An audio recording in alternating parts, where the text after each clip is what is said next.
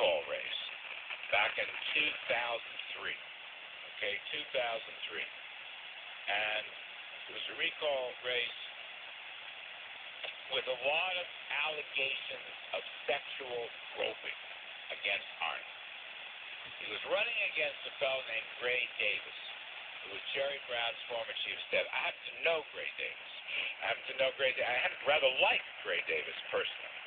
Jerry Brown's chief of staff, I believe Gray was the lieutenant governor and then running for governor during this recall situation. But I preferred Arnold, or so I thought. Arnold used to run around campaigning about he's a tax cutter and a supply sider like Arthur Laffer and Larry Kudlow. I'd invite him on the TV show. He'd never come on. But putting all that aside, here's the first point John McLaughlin said. He said basically Trump can't possibly defend each and every individual sexual allegation. He can't. There's not enough time. There's not enough evidence. And, of course, that would block out any issues discussion at all. So Mr. McLaughlin went back to the Schwarzenegger race where John was polling and was a strategist. And the issue was similar to Trump. Schwarzenegger was accused of groping women or worse. Okay, now I'm in the mud here. I don't want to be in the mud, but I'm just telling you, it's a similar situation. And Mr. McLaughlin related to me, he'd be on today, but he had a prior commitment for some of his polling races. He said a lot of people were inclined to believe that Schwarzenegger had done some groping of women, that he was guilty. Okay, they believed that.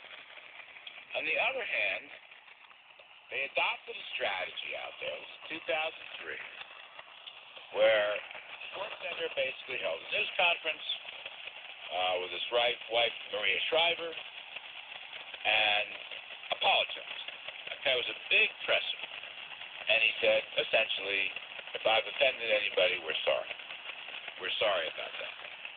Now, Mr. Trump did this last week, and did it again at the debate. And then come all these new allegations this past week, which, in a sense, gets him back to square one, unfortunately. He's never brought his wife, Melania, out to have a full-scale press conference and apologize if I offended and any others out there. That's the way Schwarzenegger did it. This is 2003. It was, the Thursday before the Tuesday election. Now, I had forgotten this history. John McLaughlin is a brilliant guy and was involved in that race. Reminded me. This was an interview last night. He said to me, go on ahead, put it out there on the record.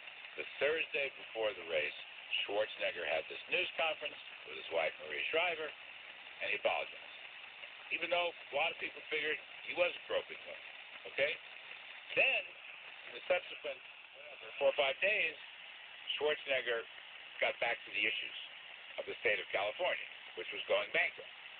Spending issues, union issues, tax cut issues, economic growth issues,